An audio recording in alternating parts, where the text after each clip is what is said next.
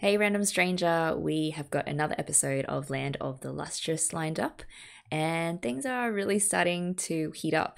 Before reacting, I want to quickly put out a new theory out there. So, in the last episode, something weird happened. Just before Sensei wipes out the Lunarians, he says the words, "How sad." So, new theory, maybe he's actually empathetic with the Lunarians because he knows that they are souls untethered from their full humanity. He also knows, however, that they haven't evolved to the point where they deserve to be restored to being fully human again. So going back to the conversation between King and Phos, it seems as though the flesh or the admirabilis and the bones or the gems have both overcome somehow the weaknesses that plague humans.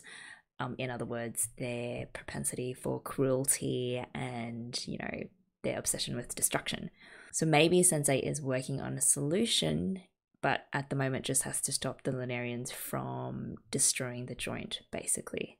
The other big thing that happened last episode was that Phos froze in their first real battle. They've got the new agate legs, but they still have so much to learn about, I guess, being able to act in the moment and being able to defend their family when, shit hits the fan and the Lunarians are hellbent on taking them away. It's like one thing to fantasize about being a hero, it's another to actually be in the midst of war and experiencing the terribleness of it. And Amethyst, I didn't say it in the last video, but I loved them. I love how they can merge into one form and how carefree and chill they are.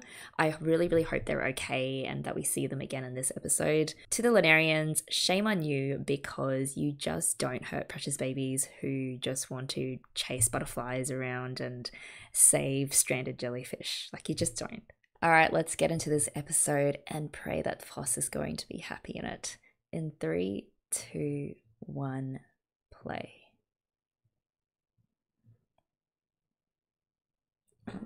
God, we have to watch this again.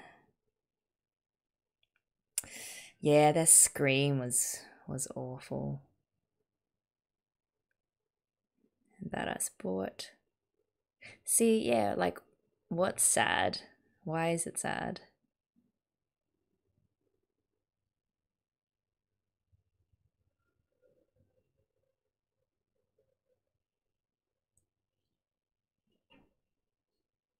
Someday Bort is going to give Phos a hug.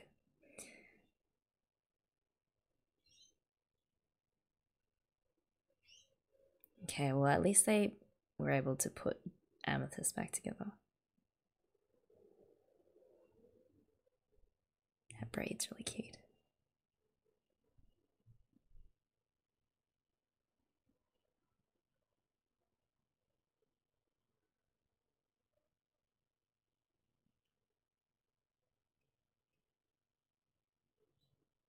But I bet none of them have ever been, like, just crushed like that with the gem clamp. Oh, she's doing the kowtow thing.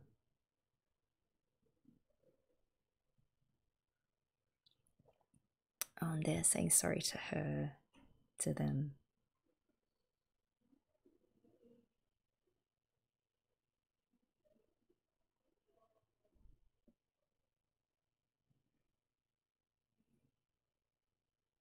Okay, so they're the researcher, I'm guessing.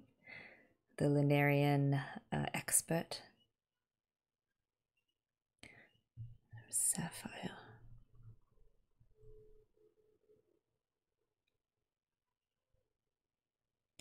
That's the awful thing, is you're basically being destroyed by bits of your friend, like someone that you used to know. Okay, it doesn't look like we're gonna get happy Phos this episode either.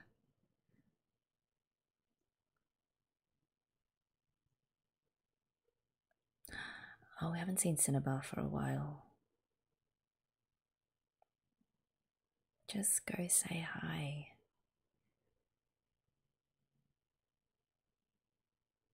Why are you hiding? Don't be a stalker.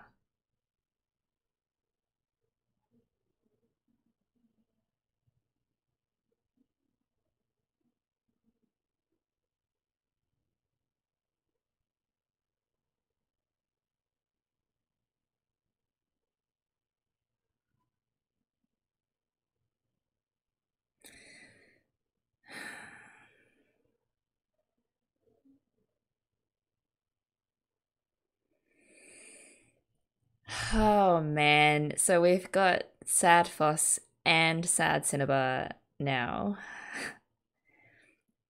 It seems like Phos is just slowly losing hope that they can ever help Cinnabar. Like they can't even help themselves, and so how can you help someone else discover their purpose?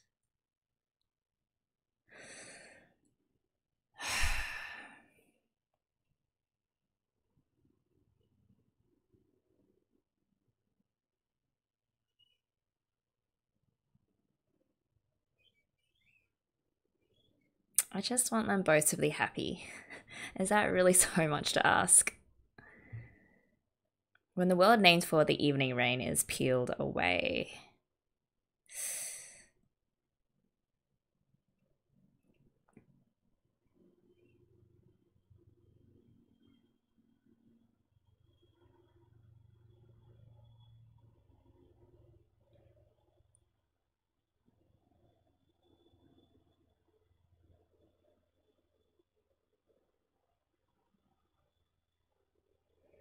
Hmm.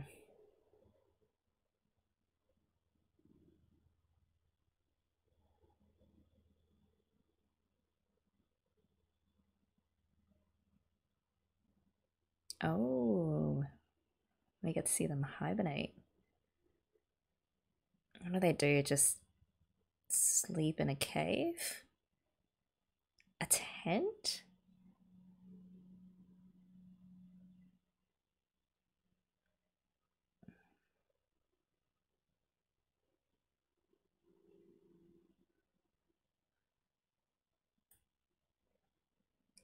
Oh, Daya is like dressed in this, I don't know what that is, but it's cute.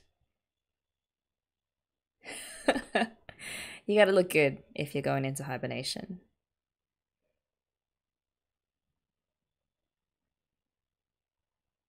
Oh, fuss. Oh, retail, that was nice.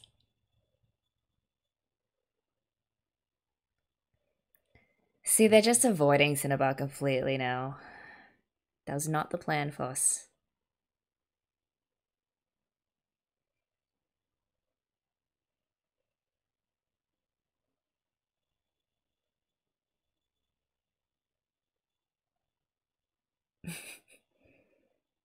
Um, they're a different person now.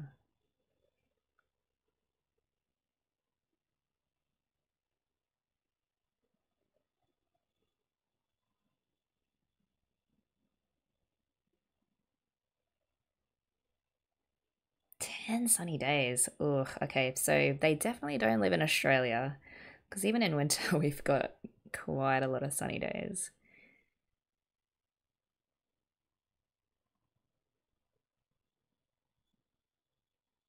Oh, who's this? Antarcticite.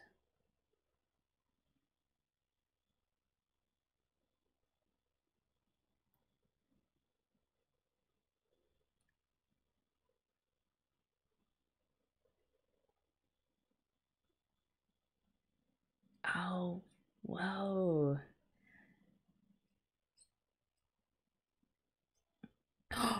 Bort? Oh, they are so adorable. They're so soft looking compared to the black uniforms that they normally wear.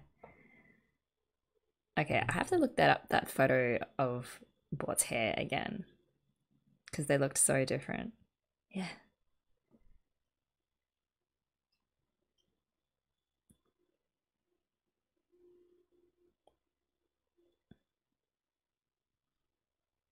And the little bow in their hair.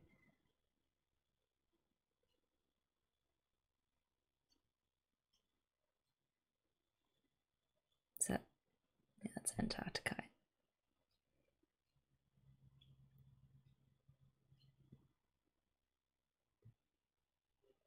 Oh, very. Oh, wow. Oh, I love their look. They seem like very, I guess, militant.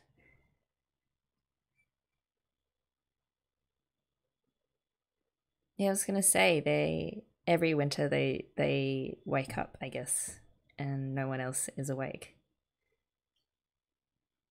Oh, that's what she lives for. Just that hug every winter.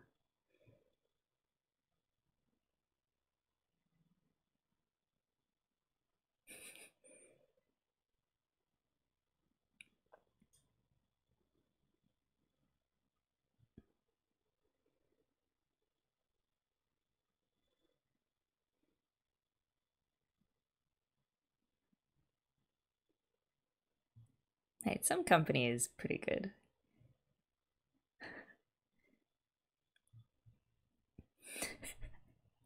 So even Antarcticite, Phos is infamous.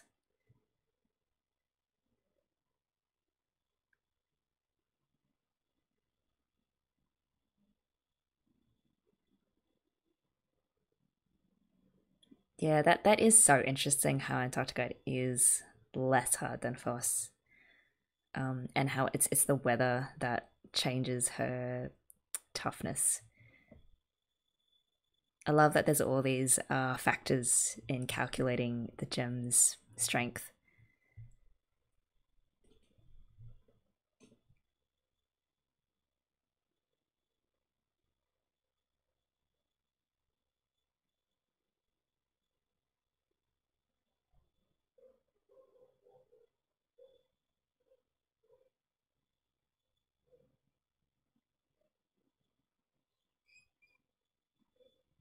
Okay, so they're still trying to find something that they can be good at, or at least not be a complete failure at.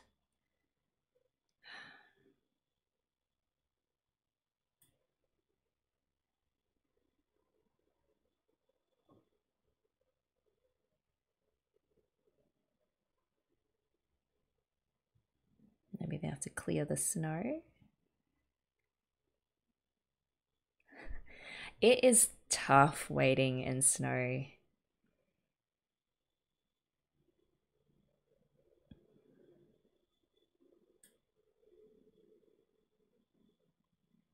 Come on, Phos, use those legs.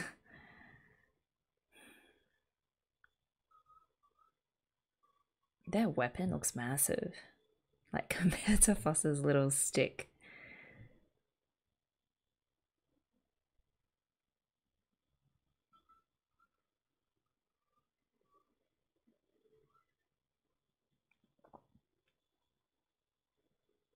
Hmm. It's good advice for life as well. That Phos. Just plowing through. It's one way to do it.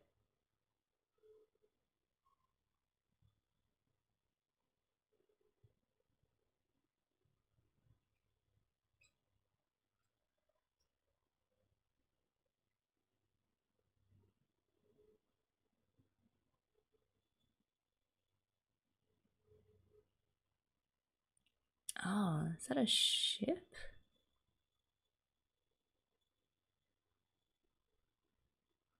Hmm. Ice flow.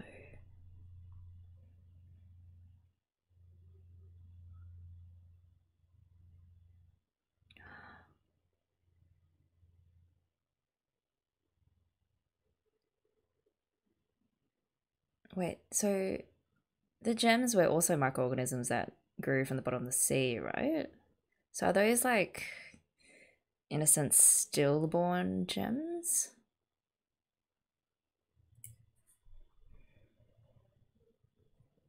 Gems that just didn't make it to the surface?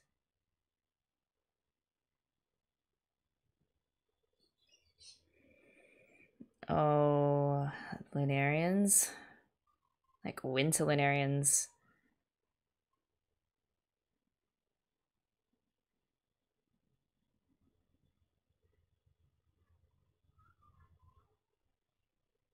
Oh, Phos, you're gonna break. Don't break. Or maybe just icebergs crushing together. Because they do make these crazy noises.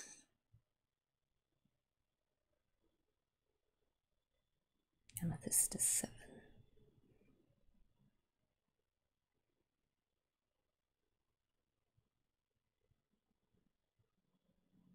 What's with this jazzy music in the background?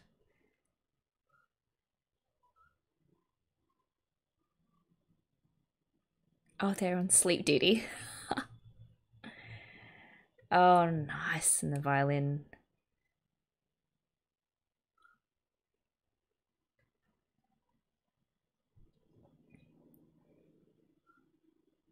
Damn, they are awesome.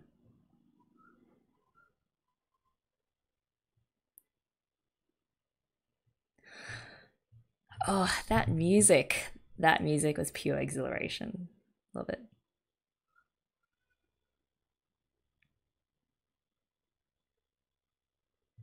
This wonderful work of yours.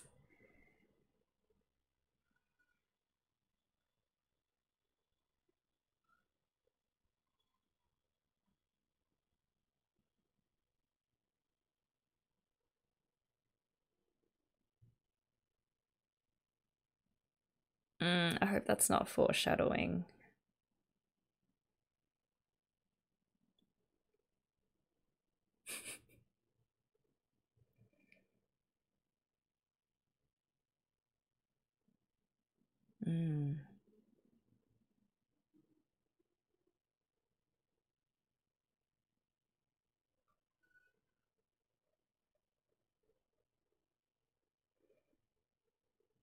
Okay, so maybe Phos hasn't been pushing as much as they can.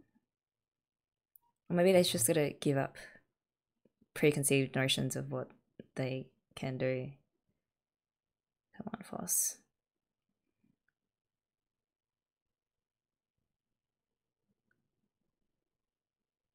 Oh.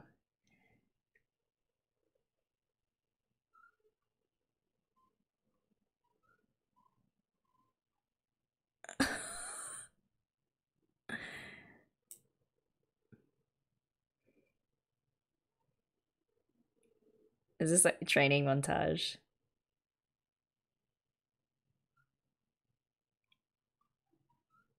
That's right, Ratil. So Antarcticite has to do all of their tasks as well, including Ratil's.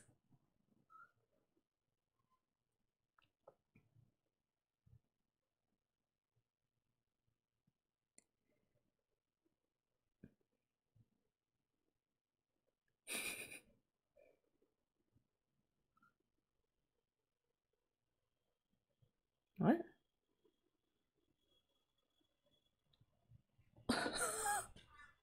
Sleepwalking Bort?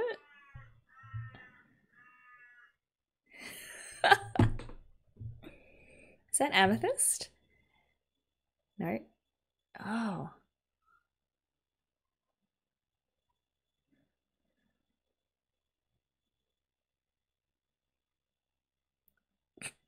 I don't know if it works, but just cover them with sheets. This family is insane.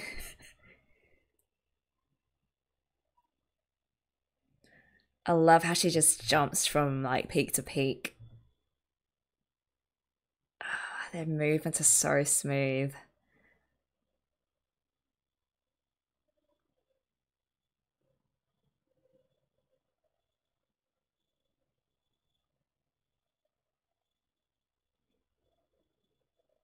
Man, this like slapping double bass, this is perfection.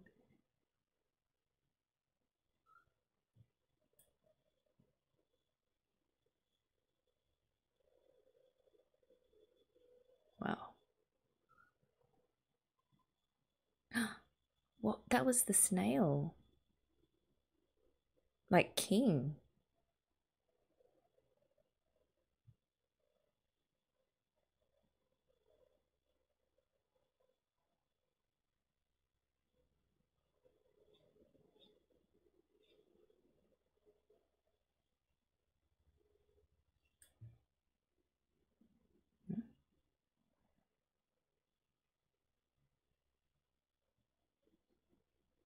Oh, they're living things. And Phos can understand. Yeah, Phos can understand because they were able to communicate with King as well.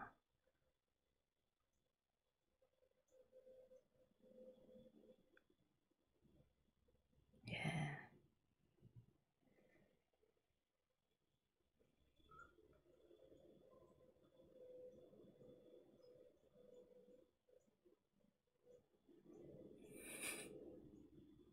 Yeah, communication.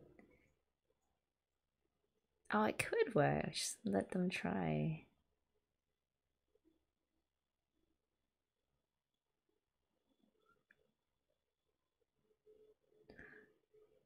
Hmm.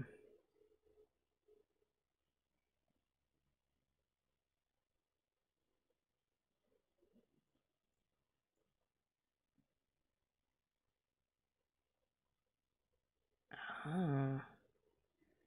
They reflect your worst fears back onto you. That's not really their own independent thought.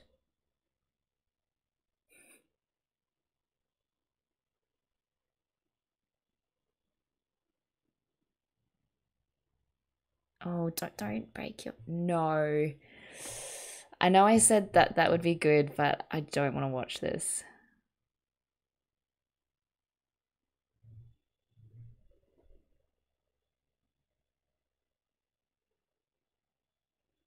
She's not gonna do it. Yeah.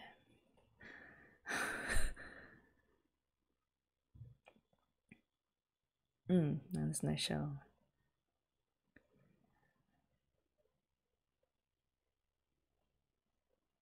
Oh, this is like their subconscious.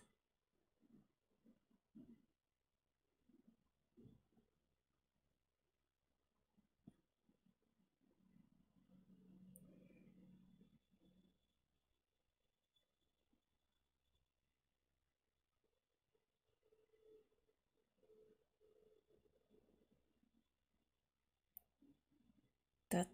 Oh, that's the devil.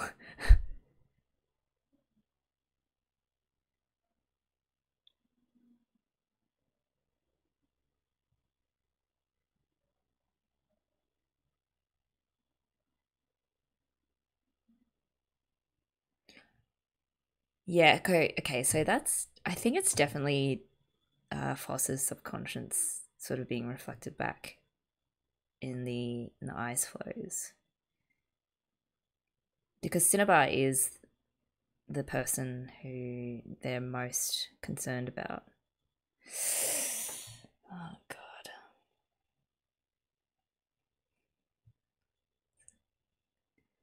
Foreshadowing, guys. I hate it.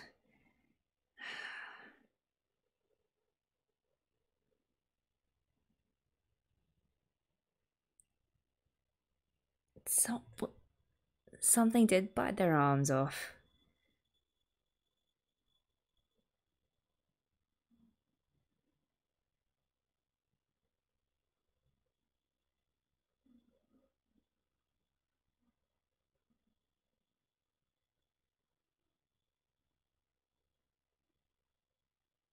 No, no, no, no, no, no, no, no. Oh, God. Oh, man. Wow. I think I'm gonna look back on this episode and count it amongst one of my favorites because I know we still have a few more to go, but there was just so many things about this one in particular that I loved. For one, we get to see the gems go into hibernation, and I loved seeing all of them dress up in their individually designed white robes. It looked almost ceremonial, and I wonder if there's a more significant meaning to the clothes that they were wearing. So I know white in East Asian culture is a color that symbolizes death or like a passing into the spirit world, which is why you never ever wear hair white to an Asian wedding because it's what you normally wear to a traditional funeral. So death for humans often acts as a milestone, depending on your belief in an afterlife or not. At the very least, the death of someone else is often a turning point in people's lives. So for a gem, while they may have no concept of death, the white robes potentially might symbolize the marking of a milestone, or like the passing of a season literally in their very, very long lives. So I see it as they go into hibernation, which is a kind of a symbolic death, and then reemerge into the next season of their lives. And as has been mentioned in the show in the past, death gives meaning to life. And for immortals, in the absence of death, I guess this is sort of a way for them to acknowledge that symbolically. I could be completely speaking out of my ass here, but the fact that the show is even making me think these things is just pretty cool. Okay, just to take it down a notch to a really superficial note, seeing Bort dressed up in those white robes with their hair all buffed up completely changed my outlook on their character. I know some of you love Bort, and it seems like the anime, because it's a shorter form of the story as compared to the manga, maybe it's cut out certain bits of Bort's character development that I'm not necessarily seeing in the show. So I am hoping in future episodes that we'll get more of Bort, because I'm now totally primed based on how soft they looked in this episode for, I guess, a future reveal of Bort's more compassionate soft side. Daya as well, giving Bort a run for their money on the hibernation cuteness scale. I would totally watch a spin-off of those two if there ever was one. And I guess I'm just wondering, do the mangas explore their relationship in more detail compared to the series? Yeah, if you know that, please let me know. Next, we have Antarcticite, who was badass with a capital B. The fact that they exist in liquefied form for most of the year and then only crystallize when winter sets in was a really cool twist on the hardness scale that the gems go by. I loved watching them make really quick work of the ice flows with that insane technique where they like stab the tip of the ice floe with their high heel and then use their massive weapon. I think it was a glaze of some type.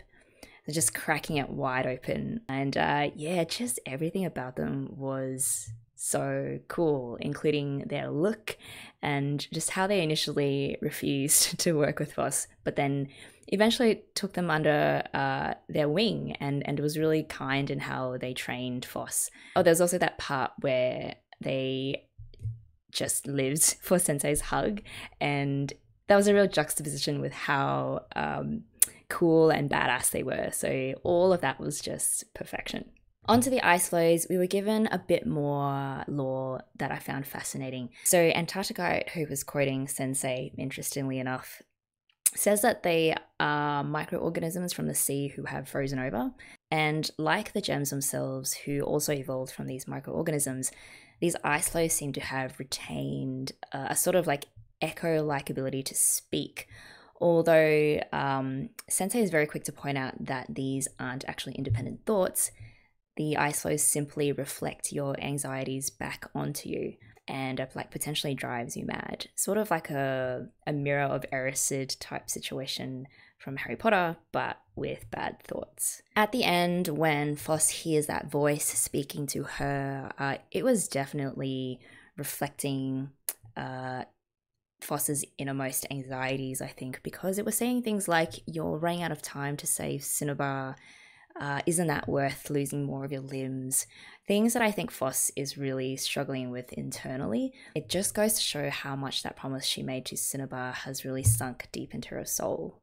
I do find it a bit strange that Sensei refers to these ice floes as sinners. That's not a very complimentary term.